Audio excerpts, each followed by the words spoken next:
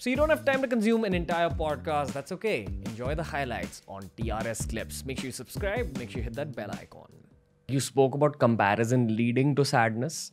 So I think of the people who have that comparison mindset, and while they're comparing themselves to others, what will actually be giving these people happiness? It can't be that material gain or, the fame gain or any kind of gain, because no matter how much gain they get, they will compare themselves to someone else. Yeah. But I feel the moments that make these kind of people happy are when their thought narratives are validated through polarized media. Which and this is a strong reason why so many people our age don't follow the news as closely as they should. Because they see an entire parents' generation kind of taken over by news. And I think following the news is important, but from a bunch of sources. Actually, Dr. Radhakrishnan Pillai spoke about this, that you need to read the left-wing piece on it. You need to read the right-wing. You need to read the apolitical piece on it. I have long maintained that, politics is tomorrow's history. And what we read as history today was yesterday's politics. But the world of history, what is it other than a fable that has been agreed upon? Yeah. And history is always written by the victors. Exactly. Today, I think it was William Dalrymple who said that, in one of his books, he said that we've not taught colonial history and the horrors of colonialism to the vast majority of English students. So, in other words, their version of history is very different to ours. You take a single event like, let's say, the Great Mutiny, what we call the 1857 revolt. We teach it in India as the Great Rebellion of 1857, where the sepoys rose up in rebellion. Where they do teach it in Europe, it is known as the Sepoy Mutiny of 1857. It's the same event, but a very, very different lens has been applied on that same event. So it was George Santayana who said that history is a pack of lies about events that never happened, written by people who were never there.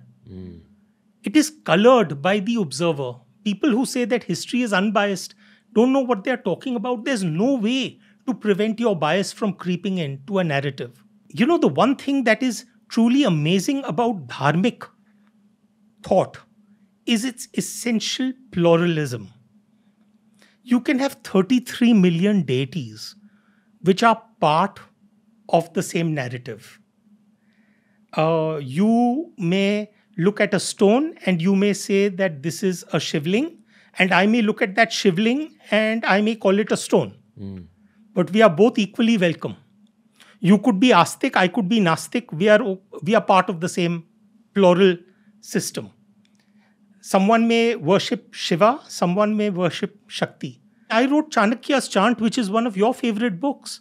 But Chanakya, if you look at his life and if you look at his writings, you could call him the greatest statesman.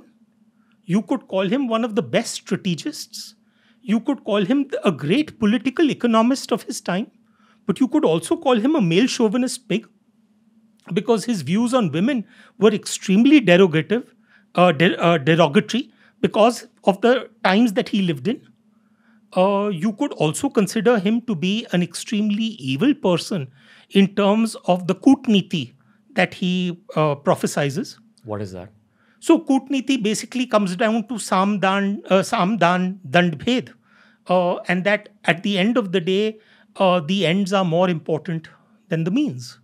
Like achieve a win no matter what it is. Exactly. And that is the way that we need to start looking at narratives. Yeah. Especially political narratives. I think that's the cause of so much hate within people's hearts. And I'm not just talking about, when I say hate within people's hearts, lots of people visualize people from the interiors of the country. Like, those people have hate in their hearts. No. You'll be sitting in this city. Absolutely. And you will also have hate in your heart if you're that into the political narratives that we are fed through mainstream media. In every atheist, there is some part of him that is itching to believe. And in every believer, there is some part of him or her that is itching to doubt. We need to allow those to get free rein. The idea being that even though I may be a devout Hindu, there is nothing which says that I should not be able to doubt my beliefs. And the same should apply in every religion. This is very important in today's world. And genuinely, if we are looking at, let's say, the next 50 odd years, I think the only way that this world will be able to see peace and stability is in case all of us are willing to get up and question and stand up and doubt our own faith. Faiths. Faiths.